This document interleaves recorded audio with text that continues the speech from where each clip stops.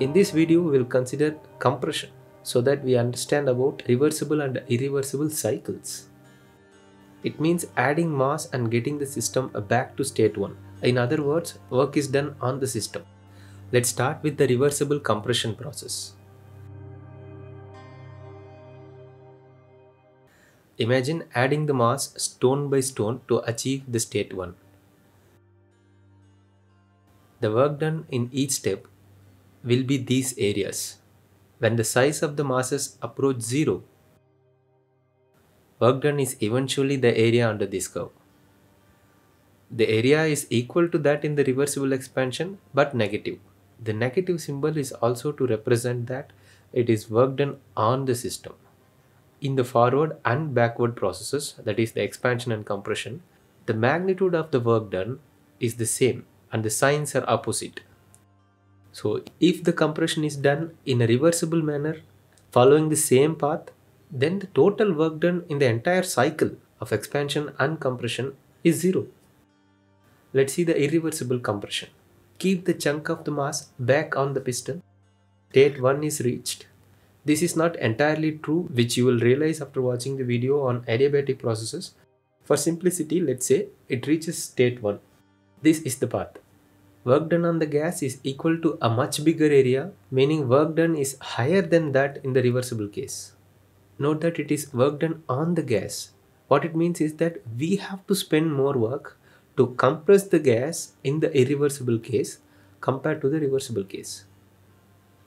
When it comes to work done by the gas, we know that it is maximum in the reversible case, as we have seen in the previous video. The forward and backward work are not equal in irreversible case. Of course, we could not follow the same path to return as we simply reverse the process of keeping the mass back. That's how the irreversible process works.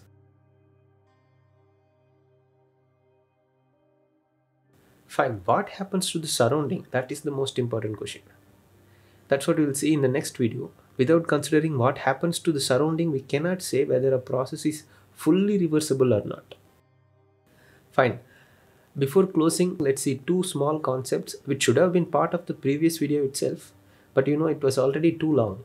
The first one is a glimpse of a reversible and irreversible heat transfer. Consider a gas system. It is at 20 degrees Celsius. Now the process is to transfer heat to it.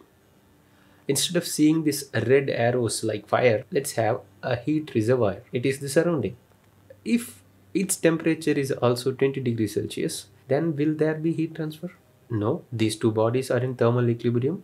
To put it simply, nothing happens. This is the true reversible heat transfer. Now consider the reservoir at 30 degrees Celsius. Then the temperature difference between the system and the surrounding is finite.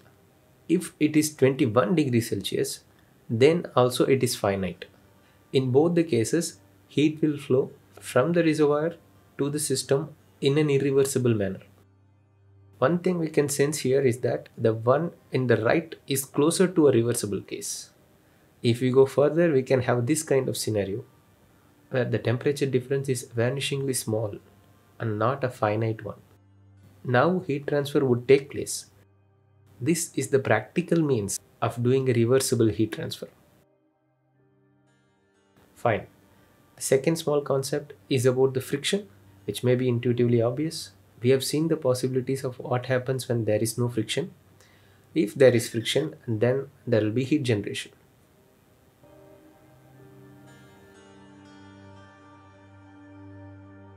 This is important to keep in mind. See you in the next video.